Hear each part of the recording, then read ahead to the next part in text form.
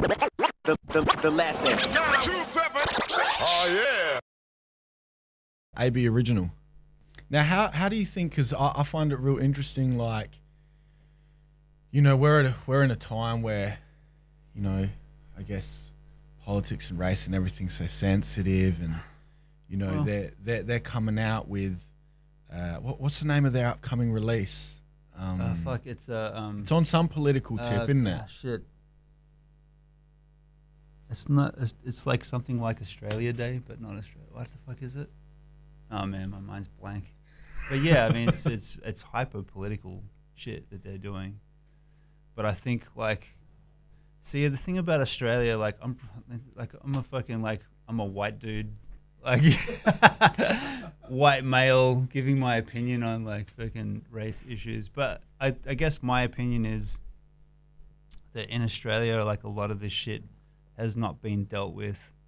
So it's kind of like, that's why I guess so much of it is raw and there's so many uneducated people, is because it hasn't really been drawn out into the open. So like in a lot of ways, like even the AB original thing is like, it's really fucking needed, man. That whole conversation, that whole thing is like, it needs to happen. Like we need to kind of take things to that next level to get that conversation open, you know what I mean?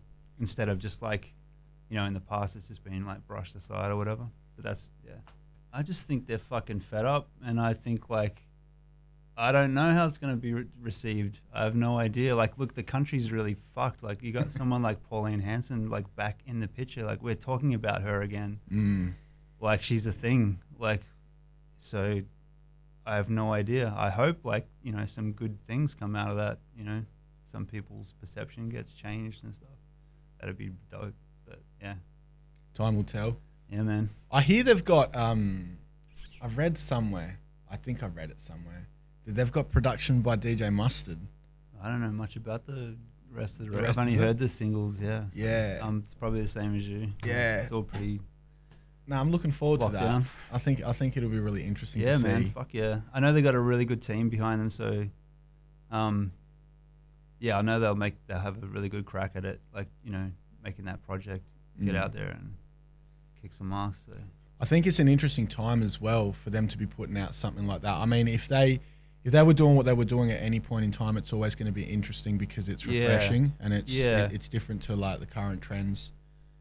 Well, maybe it'll work. Maybe that'll work in its favor in terms of if everything's so like hot politically at the moment, and maybe something like that coming to, maybe it's exactly the right time for that shit to happen. That's what I'm sort of thinking. Yeah. You know, I see Briggs is up on the telly every now and then doing his thing. Yeah. Well, he's cool. Like he's got multiple careers going on now.